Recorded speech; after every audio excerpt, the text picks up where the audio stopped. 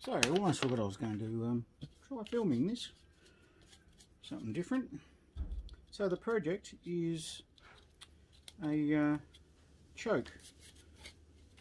As probably some of you know, I am struggling with the 80 metres getting into everything in the shack. So I did a little bit of YouTubing last night about chokes. I'll use an 8mm bit there, just got plenty of room to see if I can't come up with a solution. So you can see my lovely messy workshop, which I've kind of given up trying to clean up at the moment because just struggling to find time, and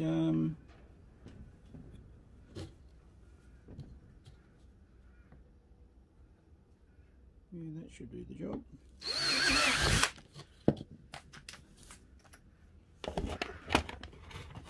I really don't know what I'm doing here. Video will probably be crap, but that's alright. Somebody might get some information out of it. So basically, all my research says that I'm looking at about, in the old money, 20 feet worth of coax wrapped around this this puppy, which for us right thinking people works out at about 6.1 metres of coax.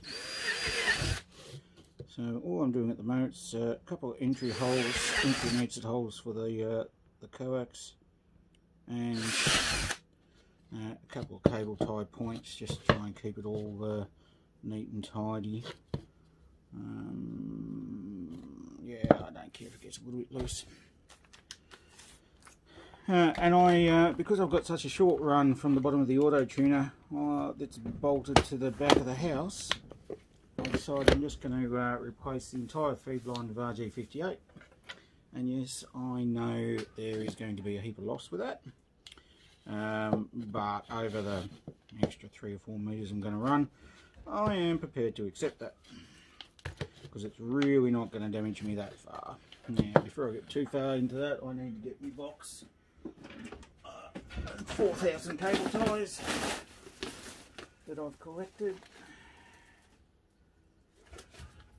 Every time I can't find cable ties, I go and buy more, and then I find the ones that I couldn't find in the first place. Actually, I'm sure most of us have done in the past. Alright. Now I might actually change my mind halfway through here, and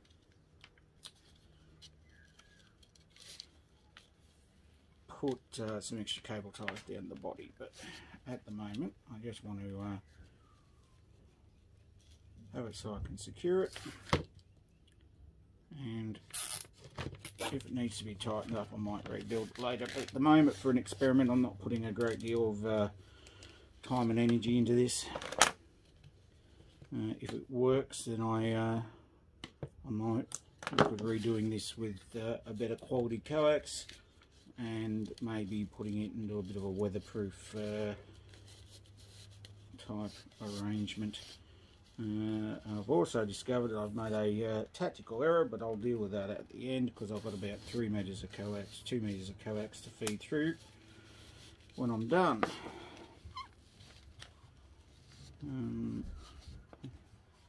Really quick and simple this, and hopefully it'll solve my problem. In the meantime, I've also ordered what I've been led to believe will be the appropriate size ferrite ring, and we'll look at wrapping one around a ferrite core as well to get that. Some of the research from a guy in the UK models that unless you use a ferrite core, these open core air wound chokes are useless down at 80 metres. They only give about, a bit over 500 ohms of resistance, or impedance I should say. Of course we'll talk about impeding the back-fed RF.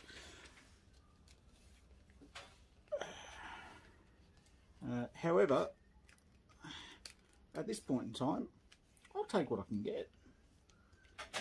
Because unless I'm running about 20 watts on 80 meters, I'm destroying half of the internet in the house.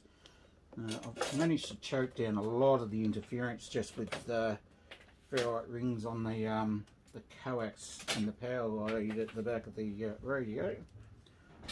But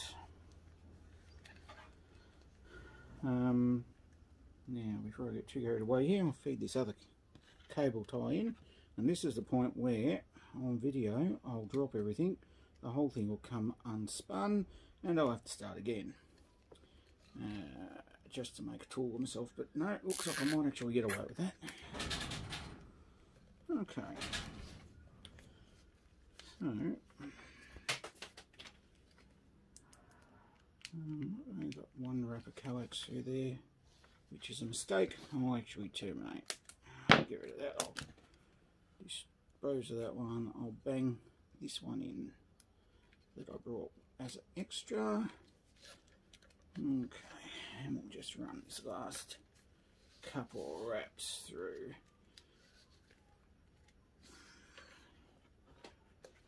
Okay, there we go.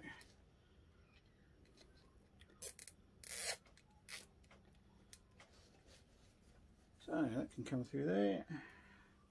Make sure I didn't leave too much behind. That's alright. Hopefully I've left enough to get through down to the radio. If I haven't, I'll just put a patch lead in there for now until we see if it's going to work or not. A little bit of loss through a small patch lead I find I can live with as well. I'm more interested in the choking effect. So yeah, there we go. Alright, the rest is just a couple of PL259s.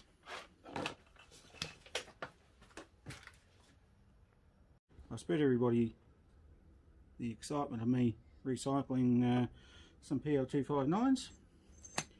The joys about solder on connectors, you can usually recover them because they're not exactly cheap. I ordered a few off eBay the other day, and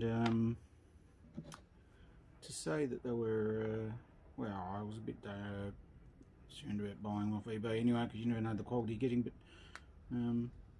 the issue I had was that the budget's a bit tight at the minute, so you've got to, that's actually cut all the way through there. Not quite how I wanted that to go, and that's why I always leave heaps of extra, because when you have a misfire with your coax, I'll just run that around once to score everything. There we go, that's better. That's much better. Yeah, I pay $5.25 for them each, and then the other retailers I could find for PL259s to fit RG213, of course, we're all up around the $10, $12, $13, $14, even $16 range. So I had to compromise and take what I could get off eBay, but even so, buying from some of these storefronts, you never know if they're just buying them in bulk off these cheap Chinese suppliers anyway, and you're still paying a premium price and getting crap. Okay. There we go.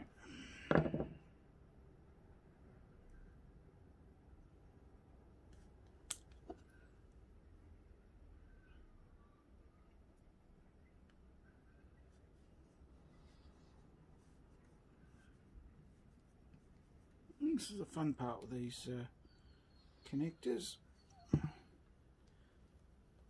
Getting them all the way on down past the braid. There we go. Righto. I'll just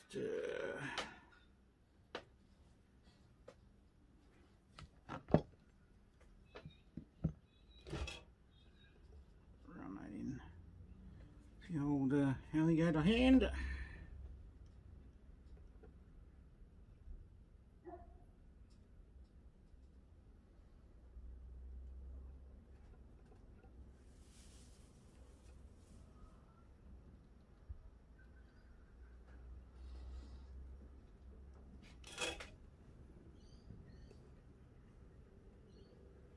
Now that looks right.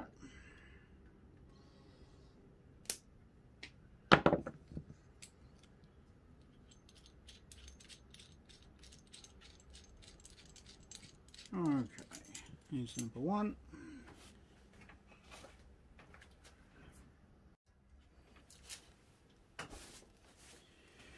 Righto. And here we have the world's cheapest, nastiest multimedia you could possibly find.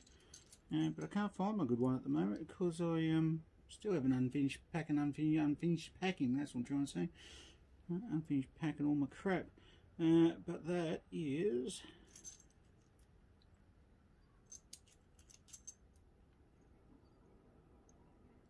righto.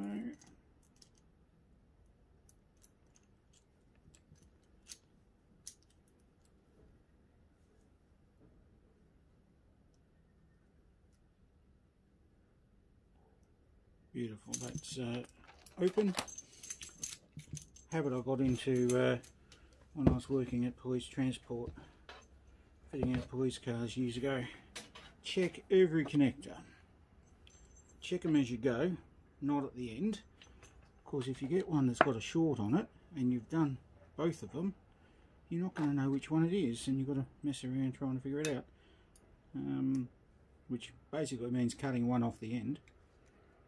And with the 50% rule, I reckon I would have cut the wrong one off every single time.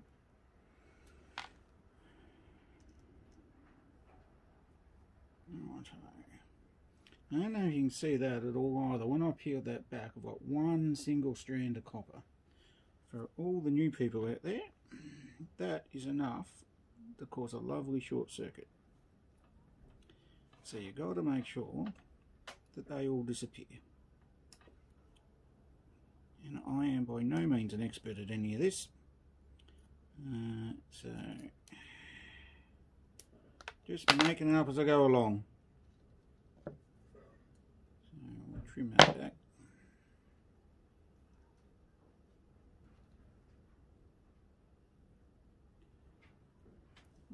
Cut that massively too long, but that doesn't matter. That's why I always leave a little bit extra.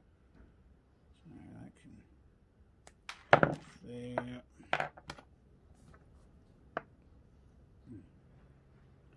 Trim that about there.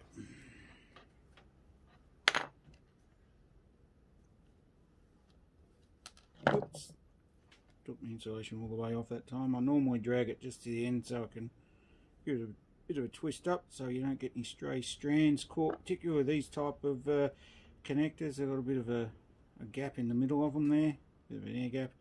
You can sometimes peel off a stray piece of conductor on this multi-strand conductor, and it will do exactly what a stray piece of braid will do and cause a short. Alright,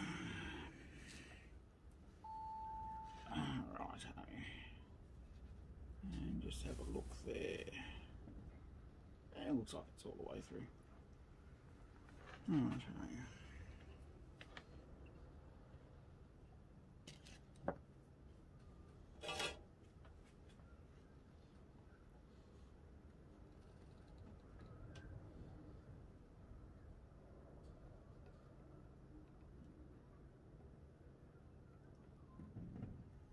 Trying to get that hot enough that everything slinks down and gets a good solid connection in there. rather than just soldering on the surface at the end. I want a bit of solder right down in the middle.